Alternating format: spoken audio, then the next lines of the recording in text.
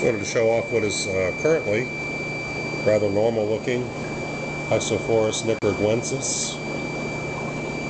That's with the large stripe on the body and the spot midway. As you can see, they look exactly like regular ones. I'm very excited about these, been looking for them for years.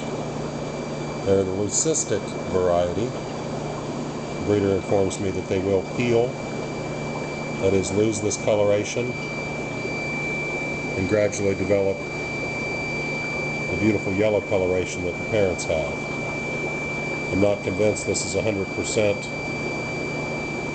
situation. I think that we'll probably have 3 or 4 that color up into that unusual color.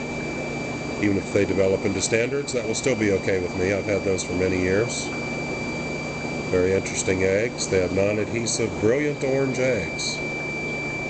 Parents attempt to lay them in a depression, and if not, they spend most of their time gathering their little pile back up again, because since they don't stick to each other or the surface, they're quite a challenge to keep managed for 3 days until they hatch. Looking very forward to these developing adult coloration.